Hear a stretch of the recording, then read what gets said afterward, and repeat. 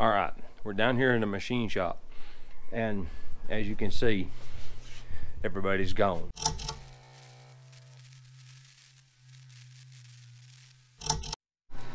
All right, I've got the M42 mount socket in the lathe, and this is something that people fail to do a lot of times. They'll just throw it in there and then start machining, but if you'll do this, your parts come out a little more accurate.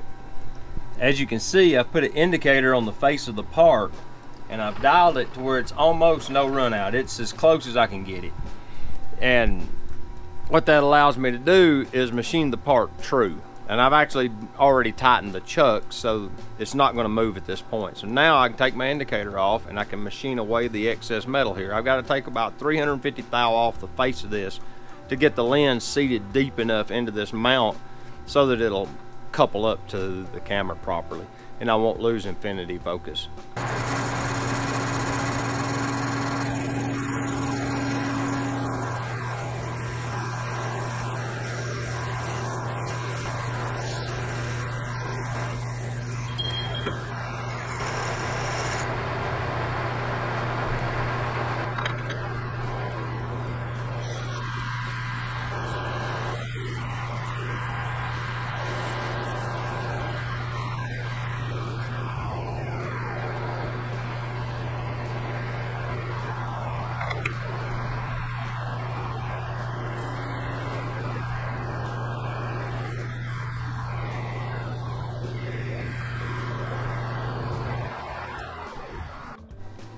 All right, now that I've got this part modified, I've got it shortened 353 thousandths to make room for the lens to be able to come back far enough. Now I'm going to move to this piece of metal, and I'm going to take it and shape it into the actual adapter that the lens will latch to. Now I know it don't look like it's running true. That's because it's not. It's irrelevant though, because we're going to re-true the whole thing. Right now I just zeroed out my Z. The OD, the outside has to be cut to 1.810.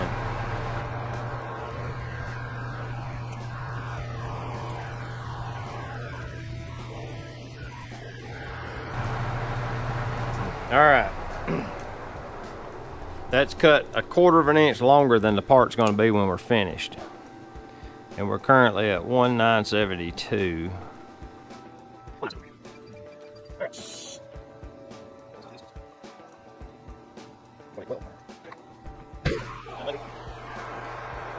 Oh, you will.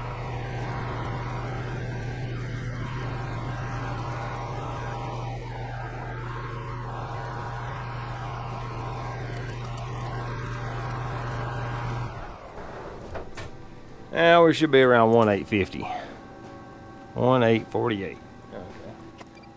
Okay.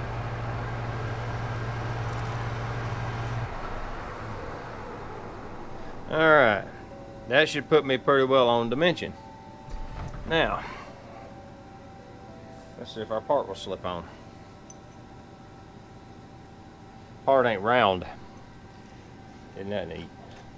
I'm gonna have to take a little more off.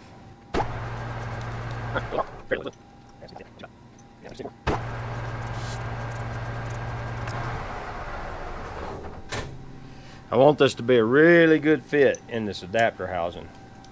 That way there you go. Nice and smooth. It slides right in like I want. Perfect. All right.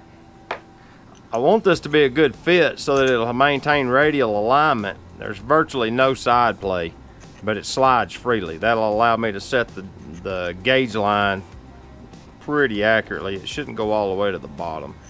But yeah, now that's done. Now we move to the inside.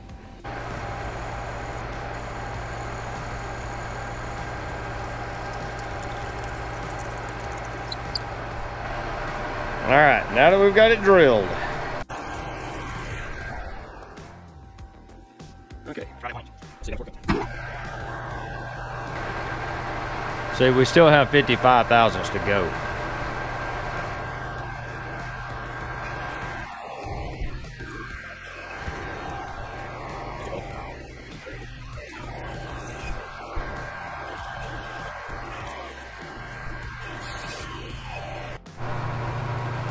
All right, now we're gonna gonna cut it off so we can turn it around and cut the other side.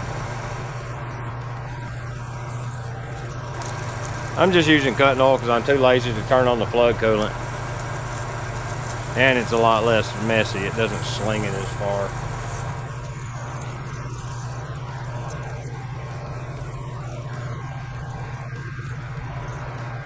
There it is. Remember how I said we checked the front face of the other side of the part? Well, we're going to do the same thing here. I'm going to get it up here on it, get a little seating depth, and we're going to check it, see how far out it is. There we go. It's about 3/4 of a thousand. I'm gonna live with that. I think that'll actually work just fine. Now that we've tightened it, let's see if it rolls out. Less. Man, that's rolling true. Nice. Okay, well, that's done. That was a lot faster and easier than I was anticipating. This side gets a counter bore that goes up over this flange on the lens, and then this goes down to the plate surface where these teeth will go through.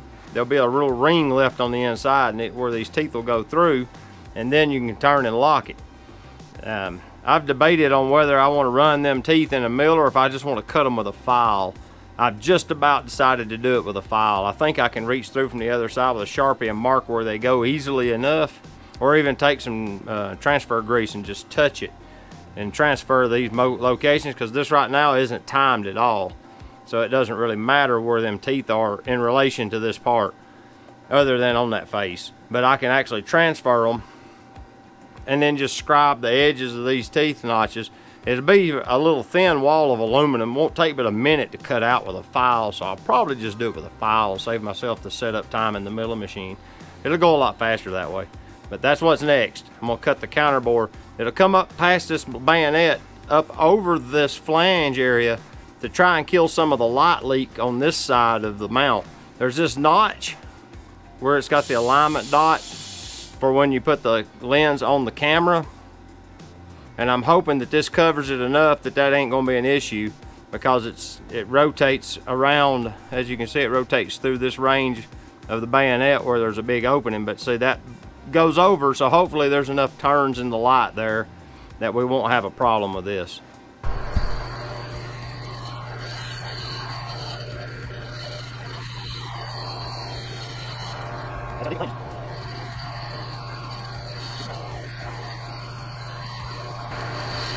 I'm just cutting this by hand. I'm not power feeding because there's no point in it. It's not going that deep. It don't take that long.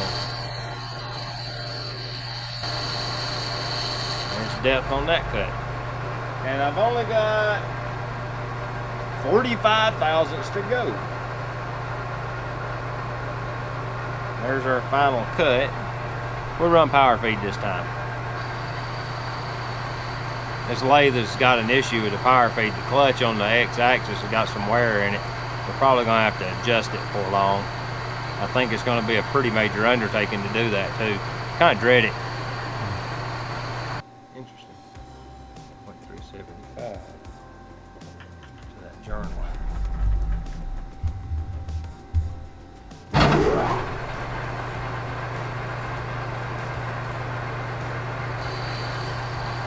It's off.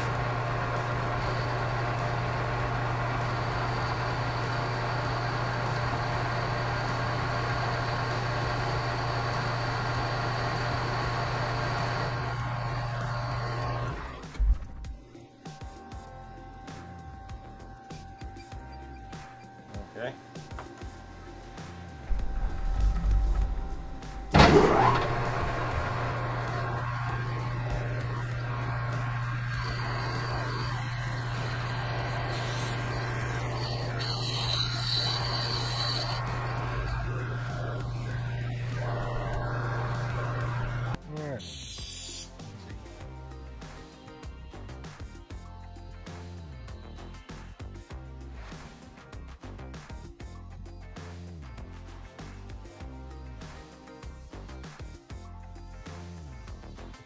So what I've done is I've marked all 3 of these tabs inside this ring, and that's going to allow me to just take a file and quickly cut these sections out, and I'll be done with that segment of it really quickly. I don't have to spend a lot of time on this now. Okay, I've got it to where it fits over the bayonet lugs, but it's bottoming out on this flange. I haven't got this distance from the back of the lug to that shoulder right. It's too long apparently, and I've got the clearance to clear this flange, but I'm hitting the edge of the focus helicoid. So I'm gonna have to go over and do some more measuring, and then apparently take some more off of it. It ain't quite reaching yet, so I'm that close. Seems I've made a mistake on a pretty large scale with this little lens. I looked and I've got focus. You see the focus helicoid moving, right? Well, I done all that measuring. I made this adapter, and it technically works, okay? Herein lies the problem. As this focuses, I don't know if you can see it or not, but the bayonet itself rotates with the focus knob.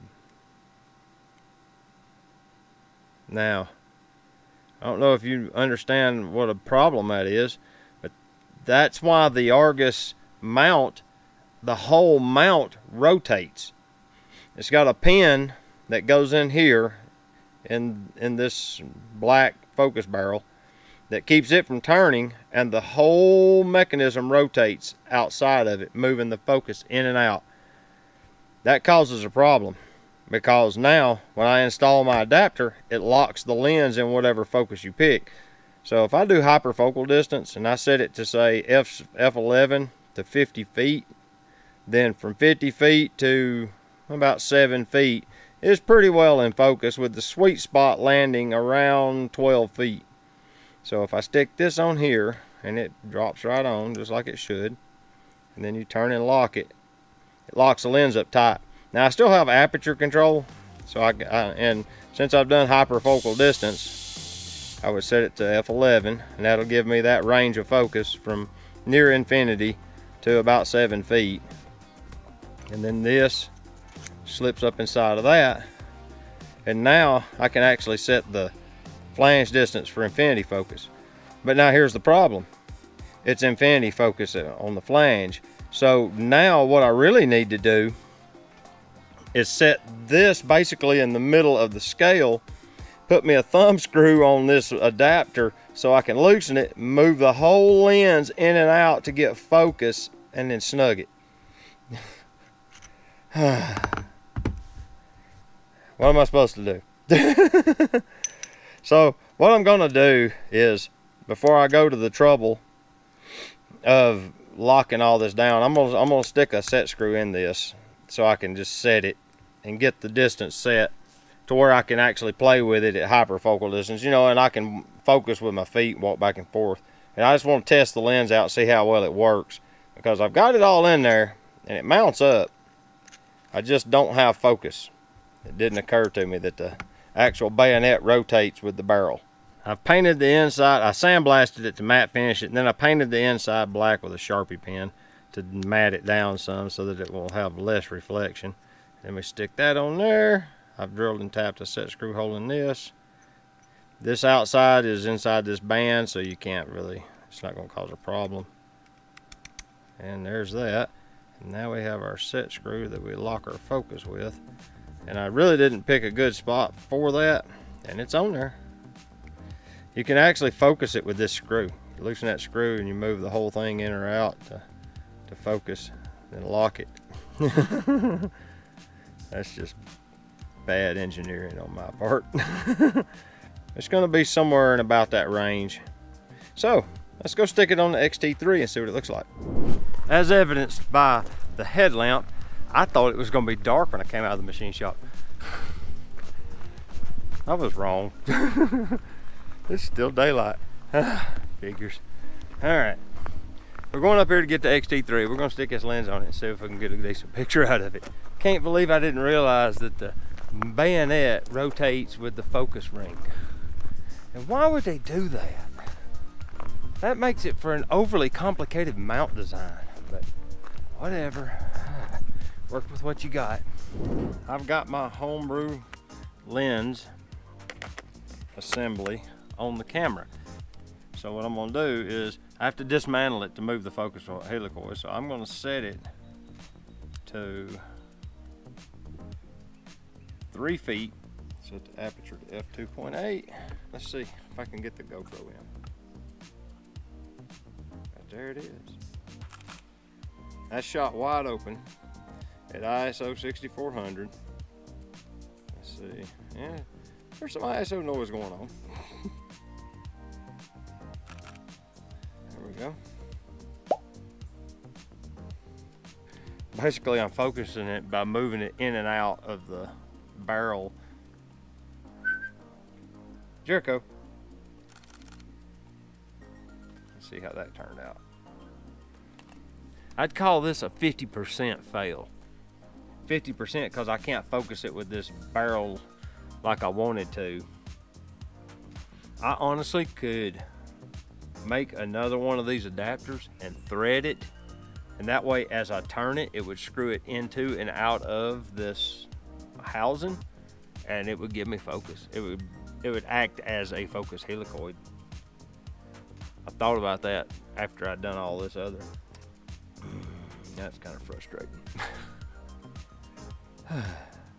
Okay, I appreciate you guys watching, and we're going to do another modification to it, and that'll be in the next installment, and then we'll have some photos and I'll do a technical lens review. All right, so if you haven't done it yet, I'd appreciate the subscribe and a thumbs up if you like the video, and until next time, get your camera out, go take a picture with it. All right, we'll talk to you later. Bye bye.